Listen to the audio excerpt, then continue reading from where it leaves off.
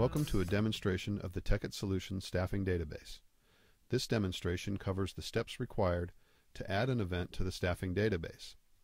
This includes the basic administrative tasks such as inputting the event name, adding the locations and stations, setting up staffing shifts, and defining staffing expertise.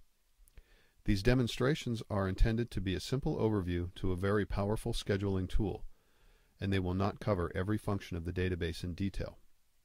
For more information or to request a detailed product demonstration, please contact Tekkit Solutions or click www.tekkitsolutions.com. In later demonstrations, we will show how staff would use the database to sign up for work shifts and how event managers would assign staff to those shifts. Let's begin. First, let's start by signing into the staffing database as an administrator. To add an event to the database, click the Events link in the Administrator Control Panel. Next, click the plus symbol to the top left of the events list. On the next page, type the event name, the time zone where the event is occurring, and the start and end dates of the event. Then click the Add and Continue button to go to the events list page. Clicking on any of the events in this list will allow you to modify any of the basic event details. The first page a staffer will see when they log into the staffing database will be the landing page. So let's add a welcome message with some information we would like the staffers to see when they log into the event database to sign up for work shifts. To do this, first we have to log into the event we just created by clicking the Sign into Event link in the Administrator Control Panel and then selecting the event from the pop-up list on the resulting page. And then finally, click the Submit button. To edit the landing page, click the Landing Page link in the Administrator Control Panel. This will take us to the Edit Landing Page Layout area.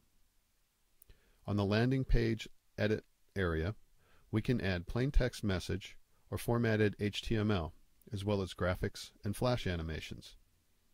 We'll add a simple welcome message to our staffers and then click the Update Information button at the bottom of the page. Our next step would be to add any locations related to the event, such as a booth in a convention center or a hotel ballroom or any other physical space that will require staffing during the event. Let's go ahead and add a booth at the convention center and a ballroom in an adjoining hotel. First, click on the Locations link in the Administrator Control Panel, and then click to the plus symbol by Locations on the left side of the page. First, we'll add the convention center. We can add multiple locations easily by entering a name, clicking the appropriate Enable Staffing button, which indicates whether or not this location requires staffing, and then clicking the Add Another button. You can continue adding locations until you're satisfied. We'll just add a hotel room now, a hotel ballroom, and then click the Add and Continue button to finish the list. Locations are physical spaces associated with the event, and there may be several stations or positions associated with each location. Let me show you what I mean by this. Let's add a couple of stations to our booth in the convention center and a registration table for a reception we're hosting at a hotel ballroom. First, we click the Station Positions link in the Administrator Control Panel and then click the plus symbol next to Stations on the left side of the window. Now let's add a couple of stations in our booth. First, we'll add a consumer product station. We'll give it a station number, which can be anything you choose, and then select the type of station, either a position a staff will fill or a particular location they are responsible for. And finally, select where the station is located from the list of locations we defined earlier. Click the Add Another button to quickly add another station. Let's add a network appliance station to the booth, adding the station number, station type, and location. Now let's add that registration table for the reception in the hotel ballroom. And again, adding the station number and station type.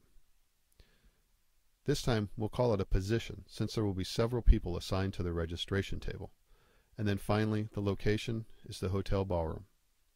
Then we will finish by clicking the Add and Continue button to be returned to the list of stations associated with this event.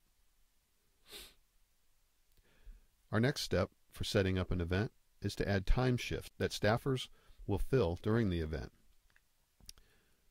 These will represent the blocks of time each staffer is assigned to a position or station on each day of the event.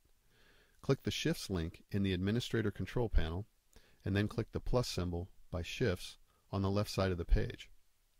Enter the date, begin time, end time, as well as the location for all your shifts.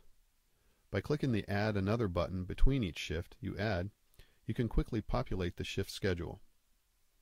Continue adding shifts until each day of the event has enough shifts to cover all of your stations and locations. Now we need to determine what kind of expertise will be needed to staff our stations and positions. Depending on the type of event, the products you plan to show, and your anticipated audience, this could be anything from a warm body to a highly qualified product manager or systems engineer. Let's go ahead and add a couple of expertise we will require at our event to see how this works. First, click on the Expertise link in the Administration Control Panel. We'll add a Customer Product Demonstrator, a Product Manager, and finally a Network Engineer. By clicking the Add Another button between each expertise, this allows us to quickly add multiple expertise. Clicking the Add and Continue button after the last one will return us to the list for review or modification. Defined staffer expertise can span multiple events, so now we must choose which expertise we require for the event we just created. To do this, click the Event Expertise link in the Administrator Control Panel and check off the expertise we need for our event. As a final step, we will define employee types. This can be used for reporting purposes later on and can be anything you choose. Click the Employee Types link in the Administrator Control Panel and fill in the appropriate information. All that is left to do now is to open the event to staffing.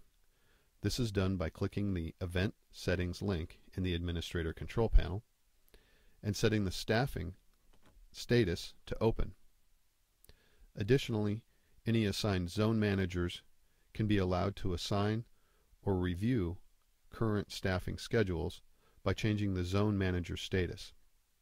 Be sure to click the Update button when you are done to save the changes to the database.